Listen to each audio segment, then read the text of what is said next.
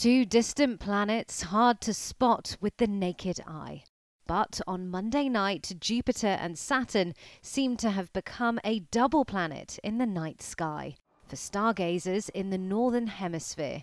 A bright spot to cap off what has been a very fraught year for many.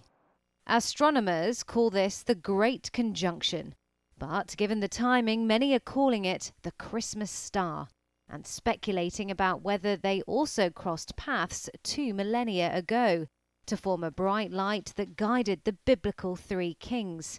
Jupiter and Saturn are our solar system's two largest planets, and although their orbits briefly aligned them from the Earthling's standpoint, in reality the two frozen gas spheres are hundreds of millions of miles apart. The last time they had such a celestial meeting was in the year 1226, long before telescopes were invented. Those who missed it may get another chance to see the phenomenon in March 2080.